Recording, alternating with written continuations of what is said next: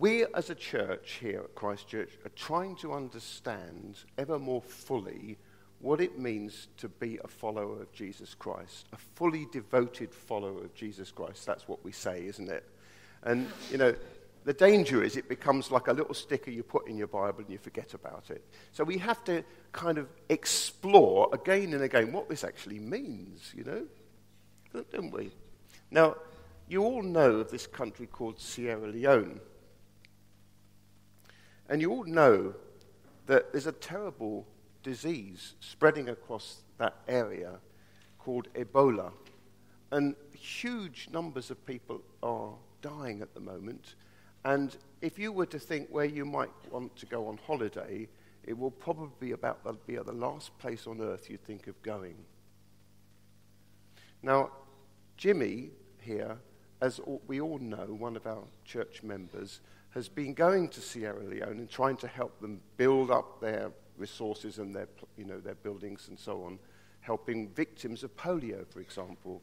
For many, many years he's been going there.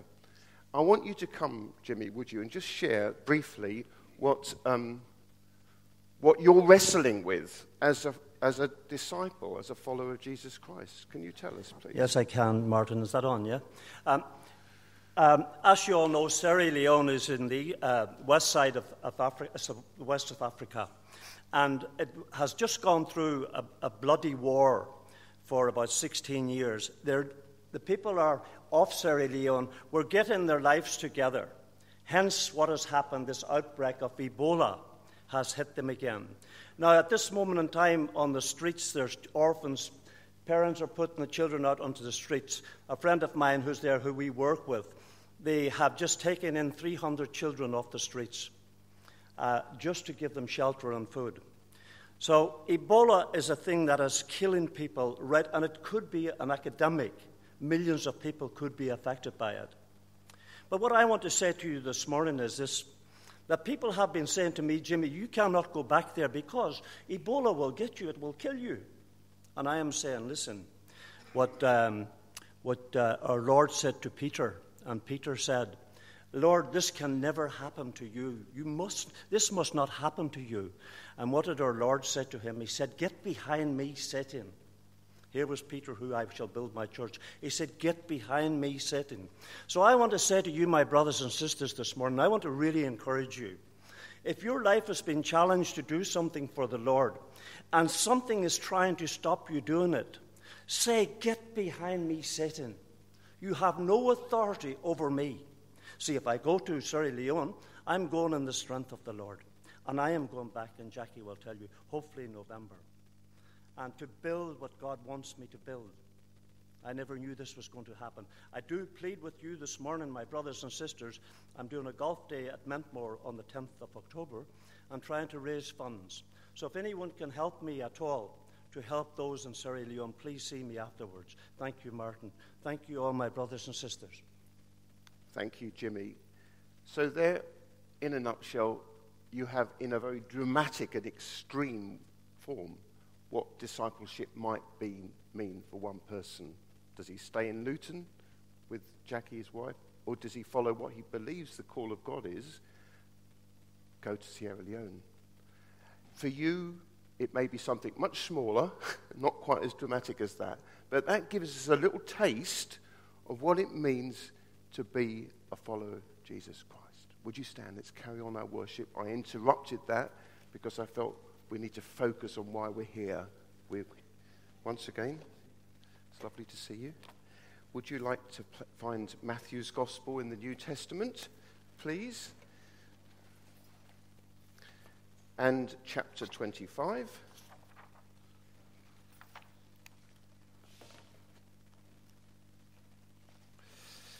We're going to a wedding this morning. Matthew 25 and chapter, starting to read at verse 1. What page number is that, Jackie? Oh, sorry, you're a different Bible. What's the page? 994.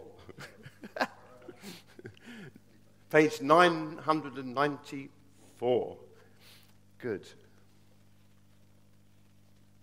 Let's find out what's happening at this wedding. At that time, the kingdom of heaven will be like 10 virgins who took their lamps and went out to meet the bridegroom.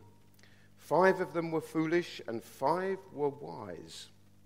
The foolish ones took their lamps but did not take any oil with them. The wise, however, took oil in jars along with their lamps. The bridegroom was a long time in coming, and they all became drowsy and fell asleep. At midnight, the cry rang out, "Here's the bridegroom, come out and meet him." Then all the virgins woke up and trimmed their lamps. The foolish ones said to the wise, "Give us some of your oil, our lamps are going out." "No," they replied, "there may not be enough for both of us and you. Instead, go to those who sell oil and buy some for yourselves." But while they were on their way to buy the oil, the bridegroom arrived. The virgins who were ready went in with him to the wedding banquet, and the door was shut. Later, the others also came. "Sir, sir," they said, "open the door for us." But he replied, "Truly I tell you, I don't know you. Therefore, keep watch, because you do not know the day or the hour." This is the word of the Lord. I feel a bit boomy. Do I sound boomy this morning? Could you cut down the boom a bit? Working on cutting out the boom. So here we have a story, a parable that Jesus tells. We have a wedding banquet. Weddings are beautiful, happy occasions. And in this day, in the biblical times, there would be lots of bridesmaids, 10 in this case, 10 bridesmaids, they call them virgins here, young women. And the women will be preparing for the arrival, that important moment when the bridegroom arrives, probably at the bride's house actually, to take her off with himself to his house. So the bridesmaids, all 10 of them, are getting ready, and they have their lamps filled with oil. But as often happens at weddings, people turn up rather late. So this bridegroom turns up very late, and they'd all gone to sleep, all 10 of them, by the time he comes, by the time the news arrives that he's about to arrive. He's on his way. So the lamps have gone out, and only half of the bridesmaids, only 5 of them, have got an extra supply of oil to fill up their lamps quickly and light up the way for the bridegroom as he arrives at his bride's house. The other 5 don't have a backup supply of oil, so they get sent off by the wise 5 down the road to Budgeon's to buy some oil. And then when they come back with some new supply of oil, they find that the door of the wedding banquet has been shut in their face. And the word comes that the bridegroom doesn't even know who they are. And they're left out there in the night. And as is so often the case with parables of Jesus, then there comes this pithy, unforgettable saying, "Therefore," he says, "keep watch, because you do not know the day or the hour when the bridegroom, who is of course himself the Lord Jesus Christ, will come again." We need to be ready. Tough message. Very tough message. And it actually comes in a sequel of extremely tough messages that Jesus is giving. You might like to look back to chapter 22, a few chapters earlier. Chapter 22. Here we've got another banquet, another wedding banquet. And at this banquet, the king is calling all the people from the highways and byways to come to this banquet. Everybody's invited. But the trouble is, that one person turns up at the end without the correct clothes on, and he's not allowed to come into the wedding feast. And Jesus ends that little bit of teaching there saying, another pithy saying, many are invited, but few are chosen. So it goes on from chapter 22, this tough teaching about the kingdom of God. What is it like in the kingdom of God? And then when you get to chapter 25, the tension is growing and growing and growing, because Jesus has been giving all this teaching not to just anybody, but to the elite spiritual leaders of the day, to the Pharisees. And you can imagine their blood pressure going up and up and up. What is this man saying to us? What are we going to do with him? He's going on and on and on. Gets to chapter 25, he preaches the parable I've just told you about of the wedding feast and the 5 bridesmaids not having a backup supply of oil. Then he goes on, chapter 25, verse 14, to another parable. Here we got a story of a whole load of guys who've got some bags of gold. Some of them make something of their bags of gold when the master goes away, but one of them, who's got one bag of gold, just does nothing with it at all. He doesn't make anything of his inheritance, of his wealth. And again, he's sent away. He's sent away. And then, chapter 25, the third of the parables in this sequel here, it's headed here, the sheep and the goats, verse 31. Jesus tells a parable basically where the message is this. There's lots of messages, but the essential message I want to draw out is that those who do not go to the rescue of people in deep need also won't be invited into the kingdom of God. Only those who respond with charity and mercy and love to those in deepest need will make it in. And then, chapter 26, after all this teaching that's been accumulating, what do we read? Chapter 26. When Jesus had finished saying all these things, he said to his disciples, as you know, the Passover is 2 days away, and the Son of Man, that's Jesus, the Son of Man will be handed over to be crucified. Then the chief priests and the elders of the people assembled in the palace of the high priest, whose name was Caiaphas, and they plotted to arrest Jesus in some sly way and kill him. But not during the feast, they said, or there may be a riot among the people.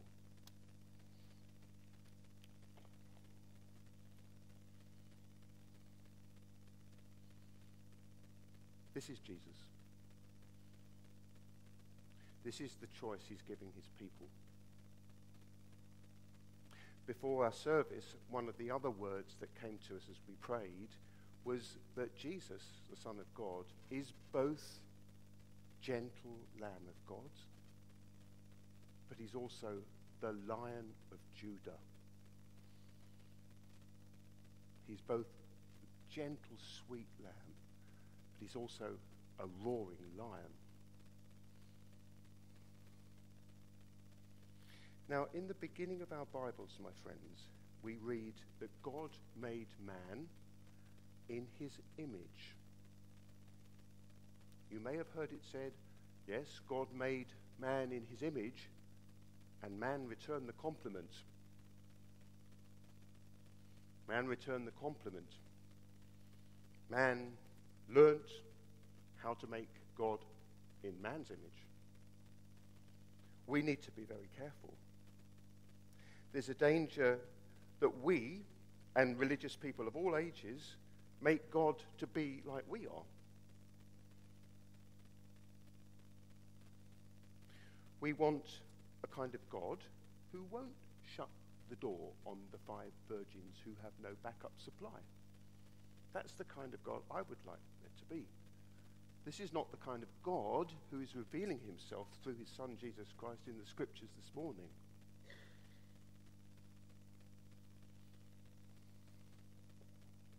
This is a theme that runs through the whole Bible.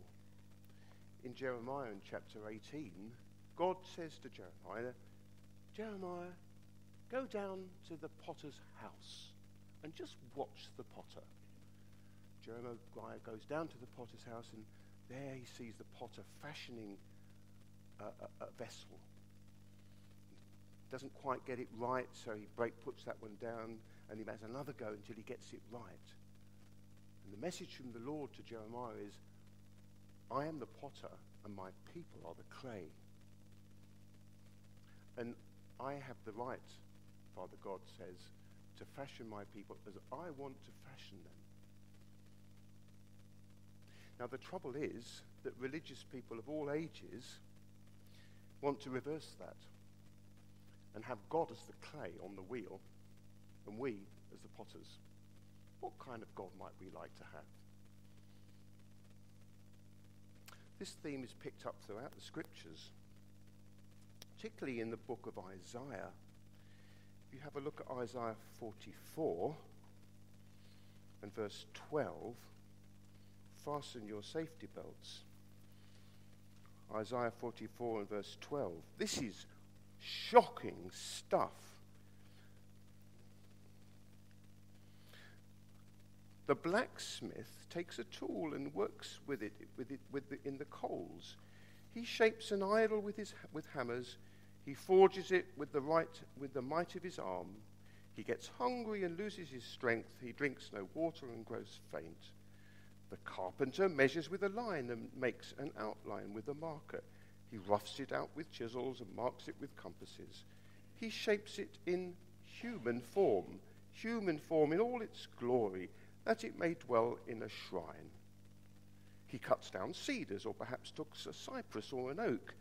He let it grow among the trees of the forest, or planted a pine, and the rain made it grow. It is used as fuel for burning. Some of it he takes and warms himself. He kindles a fire and bakes bread. But he also fashions a god and worships it. He makes it an idol and bows down to it. Half of the wood he burns in the fire. Over it he prepares his meal. He roasts his meat and eats his fill.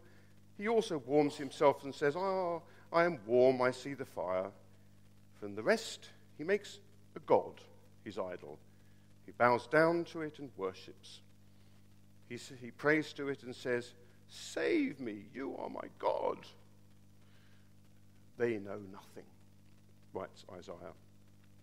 They understand nothing. Their eyes are plastered over so that they cannot see, and their minds are closed so that they cannot understand.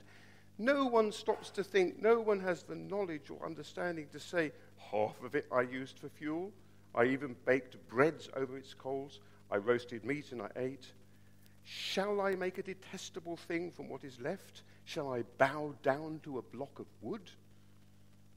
Such people feed on ashes. A deluded heart misleads them. They cannot save themselves or say, is not this thing in my right hand a lie?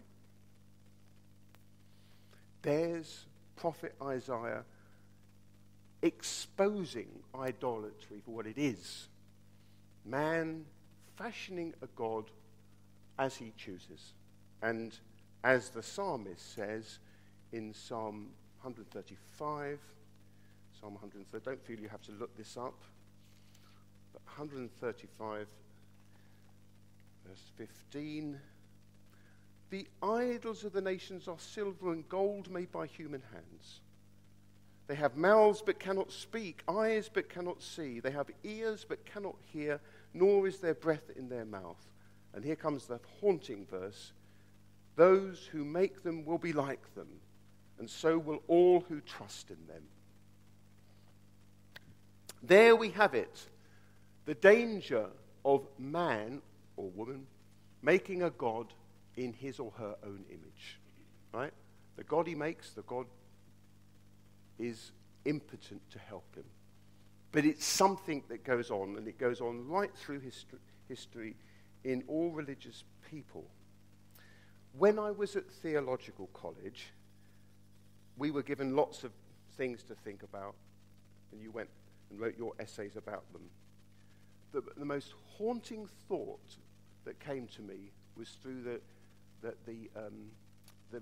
philosophy of a man called Feuerbach, a German philosopher. And basically he said, yes, people are religious, yeah, but they all make their gods as they choose. They all make their gods as a reflection of who they are. And the reason this was such a haunting thing to me, which I still to this day I've not let go of, is because when you actually stop and look at this stuff, you realize the kernel of truth that is in it. Look at ISIL. They are violent, savage, evil people who think nothing of beheading people who come to the rescue of their people as a relief worker and beheading them. ISIL have made a god, small g, in their own image. The god that ISIL worships is like the philosophy and the practice of ISIL. Do you see?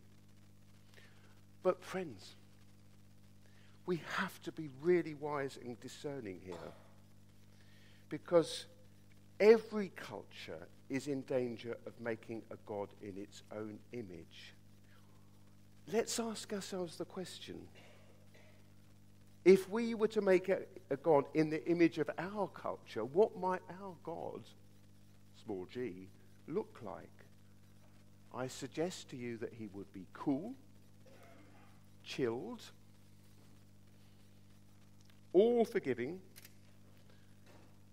and that wonderful English word, nice, and at all costs not extreme. If we had that God in the parable that Jesus tells about the wise and the foolish bridesmaids, would this kind of God, chilled, cool, all-forgiving God, exclude them from the wedding banquet? No, that's all right. Don't worry if you didn't have enough oil. We'll just wait for you to come. It's fine. We're very, very soft and sweet and Anglican here. Don't worry. Just come when you're ready. I'm very happy to wait till you're here.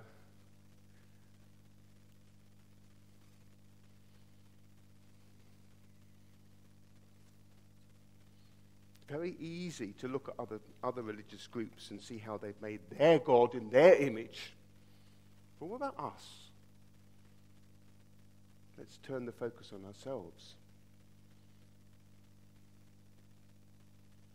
The message of the parable is that Jesus, the bridegroom, is returning.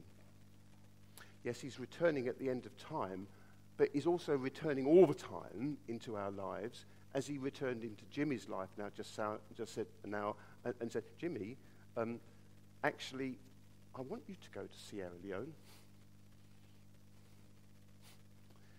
I know everybody may say you're completely stupid to think of going to Sierra Leone. Even Jackie may say you're stupid to go there, Jimmy, and with good reason. But Jesus may be saying to Jimmy, yes, somebody has to go to the help. Maybe Jimmy has to go. Jesus is returning all the time into our lives and challenging us.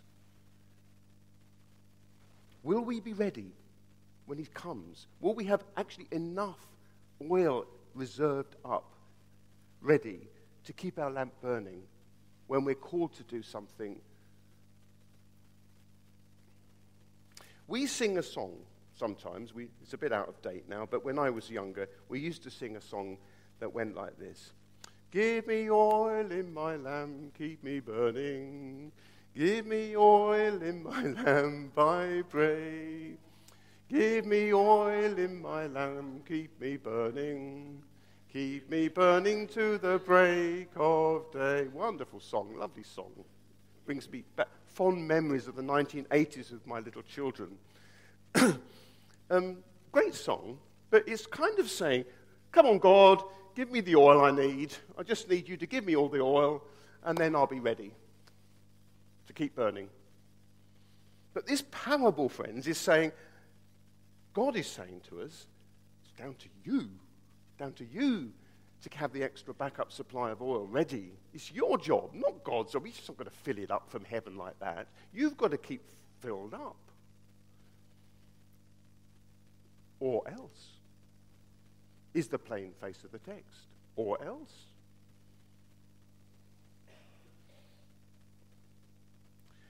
I think the oil symbolizes, therefore, spiritual capital. We all know about keeping a healthy bank balance. If you let it go too far down and you buy something too expensive, you get into the red, you get a letter from the bank saying you've got an overdraft and you have to pay extra money. And as Nigel will tell us, many, many people get into debt financially. Yeah? I'm talking now about spiritual capital, this oil that the parable tells us we need to have. Somebody told me the other day that the reason they fell into sin was because they didn't have enough spiritual capital in their bank. They were just kind of gone lukewarm about God and the Bible, and then they fell. We have to keep our lamps burning and keep the supply up.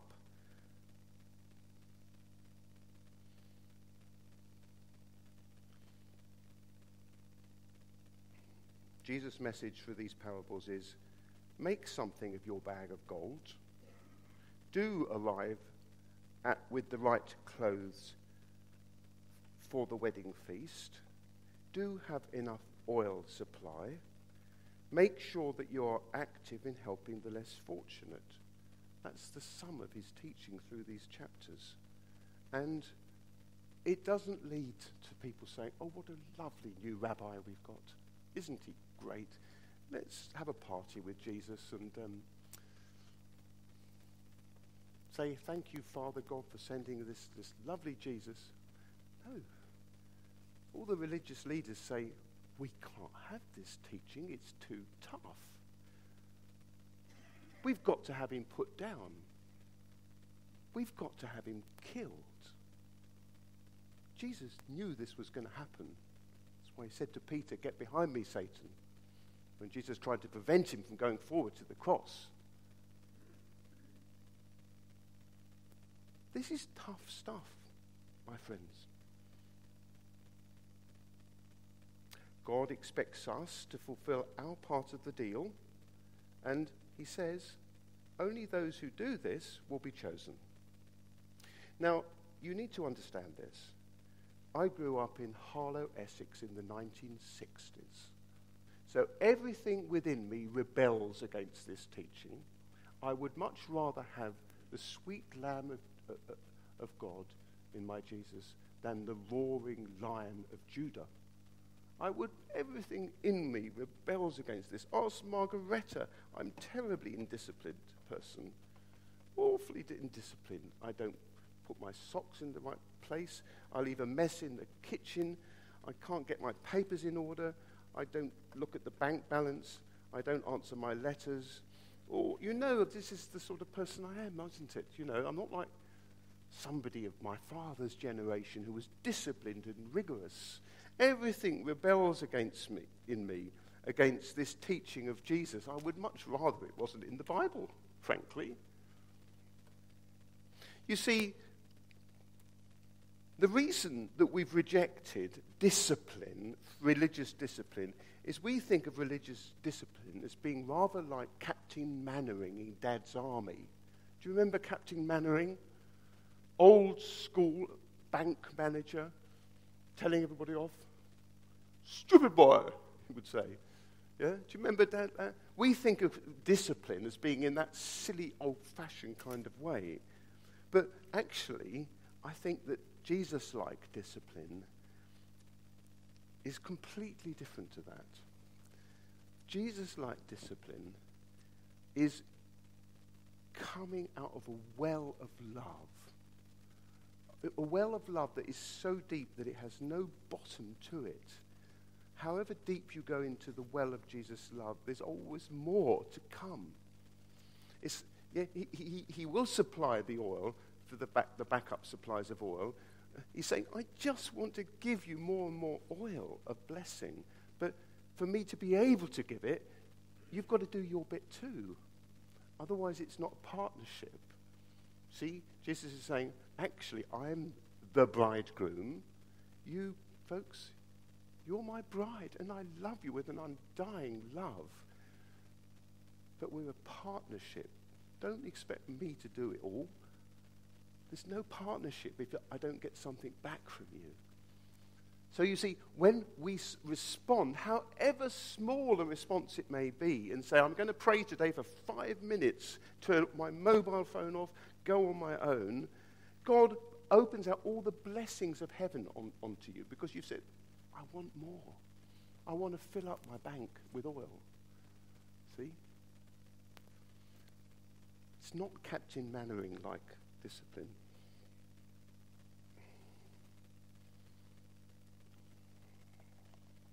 I wonder if anybody, we heard from Jimmy, I wonder if anybody else would like to say what helps them keep up their supply of spiritual oil or spiritual capital. What works for you? I'd love to hear from one or two of you. What do you do? I know what many of you do, but what do you do in response to what Jesus is offering you? Just come and say,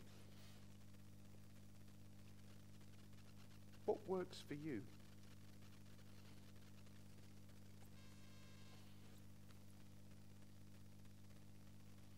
Well, okay.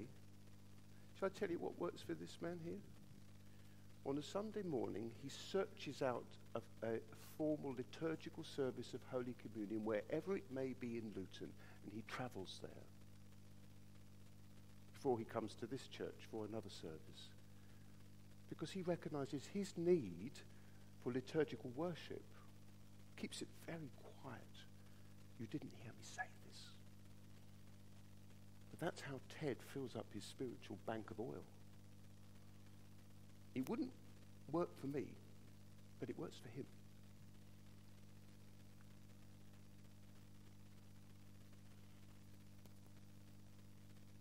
Anybody like to come and say?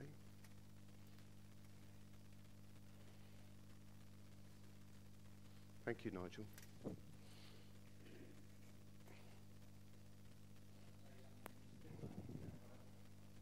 Said in the past, but I've always been keen to read my Bible, and I've read it going back to when I was at work. I tended to read it last thing at night. You don't read it when you're wanting to rush off to the office, do you, or to catch the train?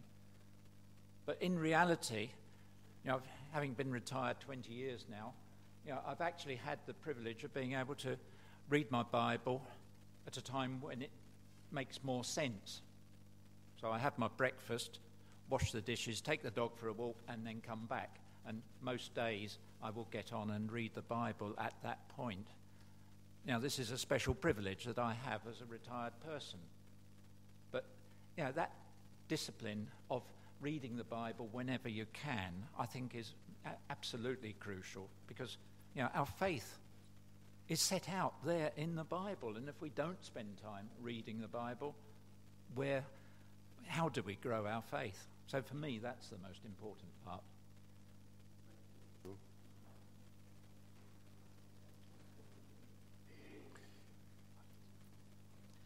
Let Helen go first because she got started to move before you did.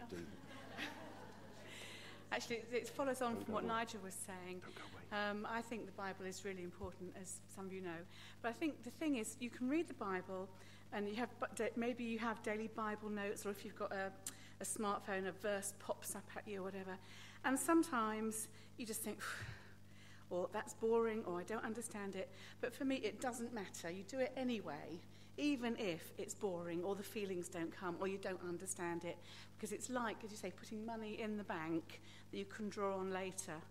So for me, it doesn't really matter what you feel like, you do it anyway.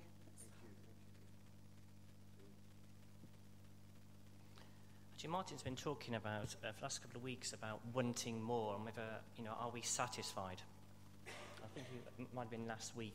And I can remember sort of before I went to New Wine, there's a parable of Jesus talking to a lady in the well, next to the well, and he's talking about him being the water of life, and you won't go thirsty anymore. And I keep on thinking, well, I don't experience that. I'm still thirsty. And so are you still thirsty? Are you still wanting more? Because that's where I was. And that's one of the reasons why I went to New Wine last summer, because you can get really saturated in a really nice way, spending a week in camping with God, in his tabernacle, as it were. And I've sort of come back, and that's really made a difference. And one of the messages it said to me was to spend more time with him. And I've been trying to do that. And in the evening, not kind of having an agenda, I listen to a bit of worship music to start with. And I try and be quiet. And I talk to God about, how's the day been? It might be a very brief conversation. And just try and sort of practice being in his presence. But I'm reading this amazing book at the moment. Again, this came out to New Wine, and it's called Incomparable by Andrew J. Wilson. And they're very, very short chapters, and it describes a character of God, like Jesus being the Lion of Judah, as being one of them, which is what I talked about this morning. And little things like that, and it just helps you to meditate on actually who God is. And since I've reading that book and just having time to think about it, it's kind of really made a difference, and it sort of encouraged me. I'm thinking, wow, God's like this. And so, yeah, it's about slightly practicing in God's presence. And you don't have to spend a long time doing that. But just sort of start off with some music, worship music, just play a track, and then be still. And then just sort of chat to God. How are you feeling? I've had a really crap day today. It's been really horrible. Students really hard. What am I doing here? God knows all that even before you open your mouth. So you might as well just tell him anyway. And then you can see what he says to you. Thank you, Jean. Do we have any street pastors here? Come on. Because you see, we've heard some lovely contributions, but there's something more, and it's actually there in the last parable in Matthew 25. Got two. Oh, fantastic. Pastor Moses is going to share with us too. You a street pastor? It's okay. It's okay. I'm meaning to say something. Oh, great. Well, we'll look forward to hearing from you, Pastor. I'm a street pastor. What did you want me to say? Well, no, that is amazing what Mark just said. What do you want me to say? Because you see, I'm going to steal your thunder now. Because when Jesus tells the last parable in Matthew 25, it's those who do all the good deeds like the street pastor. It's those who go out and look after... Come on, Chris, what are you doing with me? Oh, it's feedback from this. It's those who go out and feed the hungry and give something to drink to the thirsty and visit the prisoner in prison. Who they say, well, when did we see you, Jesus? Where were you? We didn't know about that. It's just like Mark's comment. What do you want me to say? Tell us what happens when you go out and do that stuff. So I was out last Saturday night. So for those of you who don't know, street pastoring is we go on the streets from 10 p.m. to 4 a.m., which is quite tough. And it ranges from people throwing up everywhere, mind your feet, you sort of step back and not go on your feet, from people that just want to talk to people that just want to swear at us. We had one guy pull up alongside us with his car, wound down his window and asked us for the time. So we were looking for the time. He told us to F off and drove off. Peace be with you. Well, there's a little bit before that, but we left him with peace be with you, and that's the sort of stuff we get. And we fed 2 homeless people, guys that hadn't eaten for 4 days. And they're coming up to us. They're not drunk. They're not on drugs. Genuine guys that are just in a dire situation. And we buy them chicken and chips. It's £2-3, and that has just like made their world for them that night. And they take it away and they eat, and they feel full. So that's our sort of filling of them with food, but obviously we're praying for them as well.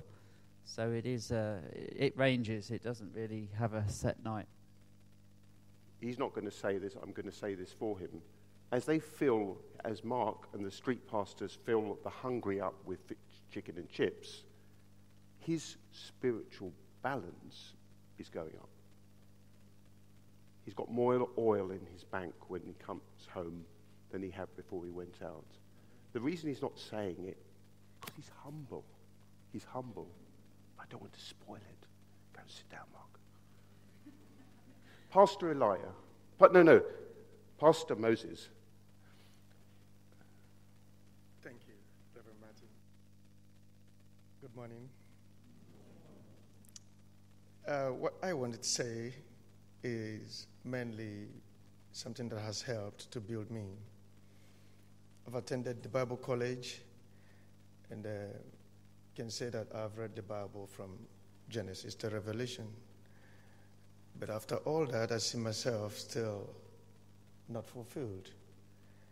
And I began to ask myself why, until I got to a point where I had to read and meditate upon Philippians 3:10, which is written by the Apostle Paul, and he said, that I may know him.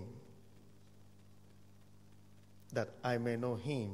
He's referring to Jesus. I quote, he said, that I may know him and the power of his resurrection and the fellowship of his sufferings, being made conformable unto his death. Then 11 says, if by any means that I might attain unto the resurrection of the dead. So I realized that memorizing the scripture right from the invited commas, the semicolons and columns, and the full stop and everything, you still have to find Jesus. Because sometimes the book talks about him, but it doesn't give us him. So we have to find him. So what did I do? I get out of my way and I start learning to meet Jesus, to know him every day. Now I ask myself things like, what will Lord Jesus do in a case like this? What will he do? Or if he was here, would he be proud of what I've just done? So it begins to reflect on my life. It's not longer about the book, because the book talks about him, but he is not the book. The book is not him. So I'm glad that the very moment I began to make my life a practical expression of what Jesus would do, then I began to find fulfillment. Thank you. Wonderful. We'll have you again, Pastor. It's wonderful. Thank you so much. We're now going to put this into practical expression as we take up the collection, giving away something. And as we give this something away, again, it's the same inverted logic of the kingdom of God. As we give something away, we get more back. Why? Because we're giving back to God what was his anyway. This is the economy of God. Give away your tenth, and you get more than the tenth back. May not be financially, but spiritually, your coffers in heaven, your oil supply grows. Do you believe that? Take up the collection then now, as Josh plays for us.